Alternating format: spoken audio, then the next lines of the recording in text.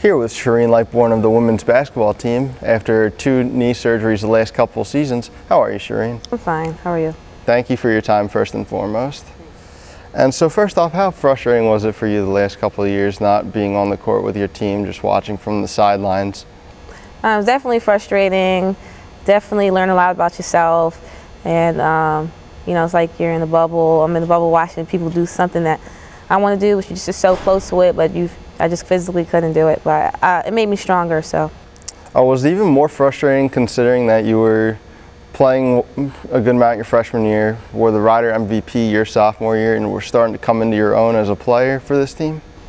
Yeah, it was really frustrating because that summer I worked so hard and I developed my game and I was going to take it to the next level, and you know, then I got hurt. So it's kind of like really just building to something, and then you know, I get hurt again, but it happened twice in a row. So like I said before, it just really just makes me stronger, and you know, just shows a lot about my commitment and determination.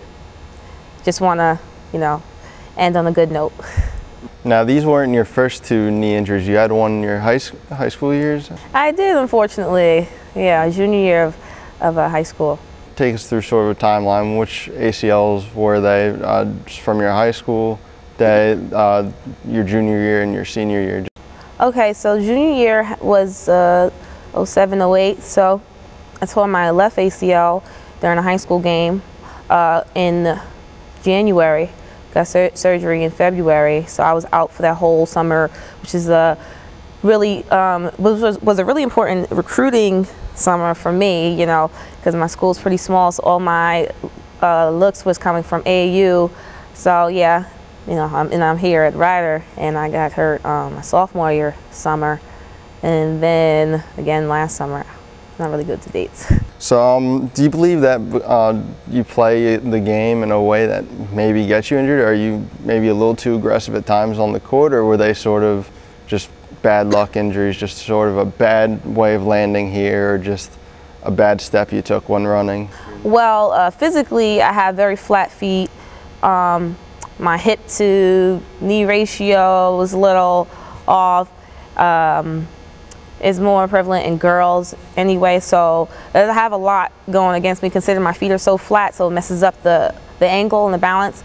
But you know, it's like I said, a lot of girls tear ACL. I mean, I am unlucky for it to happen to me 3 times, but I really can't say, you know, it's because I'm super aggressive or, you know, something like that. Just all muscle and muscle memory and having good form.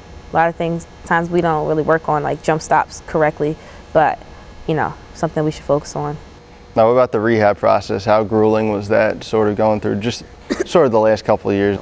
Oh, just very tedious, and you know, I just remember it just very tedious. I was sad sometimes, but of course I tried to feel bad for myself, but what kept me going, kept me sane, was just to really think of the goal that I was trying to achieve. So just kept me going, is to know that, you know, eventually one day, God willing, I'll be able to play, and here I am, even after 2 times in a row. Now, how supportive have your teammates been throughout this, and the coaches as well? Oh, my teammates have been great, able to keep my my mood up. I mean, I'm really a goofy person, but like, I really do appreciate them. My coaches, they support me as well, and you know, my parents especially, speak to them every day. They always have faith in me, so help me have faith in myself. Now, talk about coming into this team this year with the staff that you have coming off a good season they had compared to your freshman and sophomore year when they were struggling. How much better do you feel coming into a situation like this versus coming in your freshman sophomore year when the team was sort of struggling at the time? I'm very excited. I learned so much my freshman and sophomore year. I do appreciate those years, of course. Of course, it's a really different team compared to those years, but it's just a different game. I'm really excited. I'm glad that I have the opportunity to play at this level.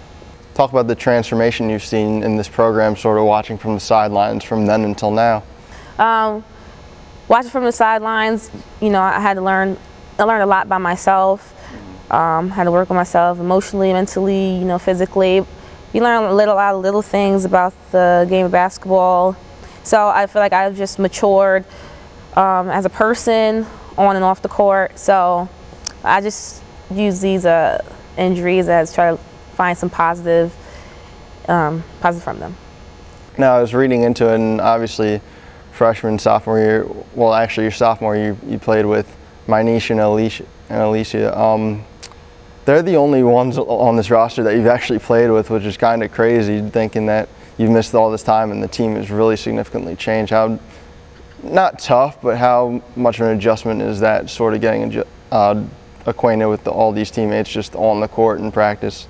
It's really interesting because, you know, I've been here forever basically, and I've seen, you know, freshmen come in and they develop, and like you said, only Mynisha and Alicia play with me, and I believe like I'm kind of a different player compared to, so I appreciate, you know, I didn't have any problems, they embraced me, I fit well in the system, and it's a difference from watching someone play and actually playing with them, so it's just getting better every year, every practice, you know, improving. Getting back into game shape, what do you feel like your progress is on that? Obviously you're practicing now, you've practiced the most probably leading up in the last couple of years. So what would you say your game shape is coming back from these injuries? My game shape can be better, it's getting better. That's one of the things I struggle with healthy. But like I said, it's, you know, I just have to take one day at a time and make short goals for myself, because otherwise I'll be frustrated. So I'll have to get in better game shape, and I have to find a good regimen so I'm warm when I'm sitting on the bench, while I'm practicing, and just overall, just everything. In terms of treatment, what do you do during practice, during times when you're not practicing or on the court, to keep these knees in shape? I just try to like jump around. Sometimes if I'm on the court, on the side, I'll do some jogs, some sprints, or I might go on the bike, or just do more frequent subs. As far as sitting out, if we're not as fortunate to have a stationary bike at the away game, I'll just have to somehow find some way. I'm just really trying to get back into game flow and really trying to find out what works best for me. But I'm trying new things. Like I have these high socks on today and some calf sleeves, and I might try some tights and just different things. But it's coming along. Yeah, I was going to ask, you're wearing those socks, and I noticed that the pads up there go up to your knees. Are you planning on wearing those throughout the season? Or? Well, I'll definitely wear knee pads. I'm trying to debate whether or not I want to wear the high socks with the sleeves and the knee pads, or I want to wear the full pants with the knee pads, or, you know, but the knee pads is definitely imperative, definitely important. So I'm just trying to figure out my regimen.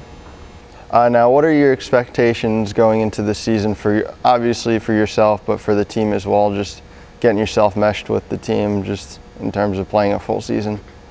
As far as myself, I just want to obviously stay healthy this whole season and do whatever I can to help the team fit in the system and the team overall goal. We say it every day after practice, we're trying to win the banner. We're competing for a championship, so that's our main focus, working towards that. Now the official question, you're ready to go for the start of the season?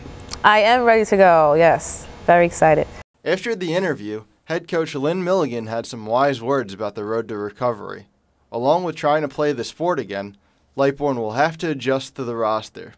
Of all 14 Broncs on the team, she's only played on the court with 2 of them in her entire career. So now it's really the challenging part is now with her being back, because she's been here for, you know, this is her 5th season, and she's only played with Mynisha and Lisi a little bit. She really hasn't had a chance to play with any of these kids. So she's really trying to find her way, not only for herself and her timing back on the court, but learning about her teammates.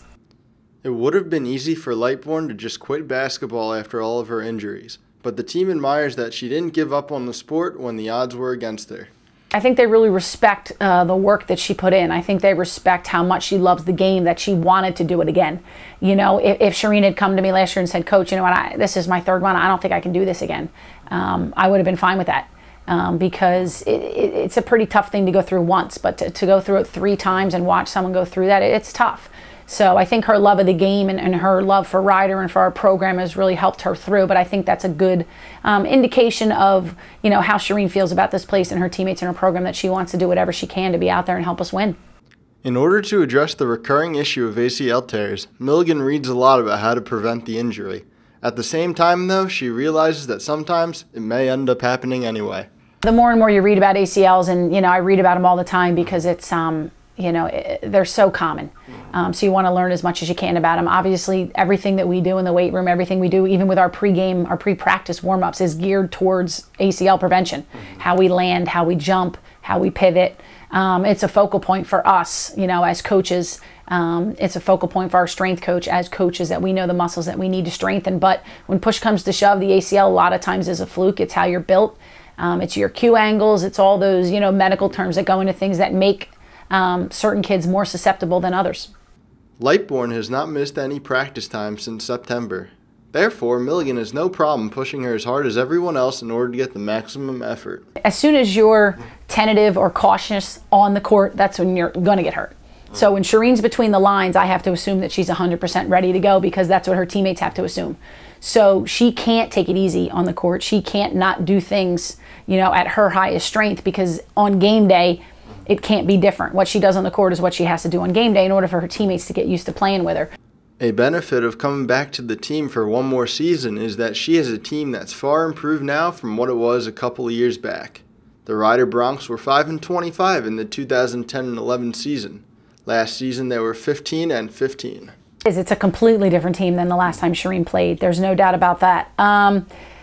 It helps, yeah, because Shereen doesn't have to. I don't expect her to play 30 minutes and score 15 points a game. That's not Shereen anymore, and that's fine because of the team that we've built. We're able to have her come in and play a really great role for us. Overall, Milligan applauds the perseverance that Lightbourne has shown throughout her career. She responded really well. She knew what she was in for. She knew the fight that was ahead of her.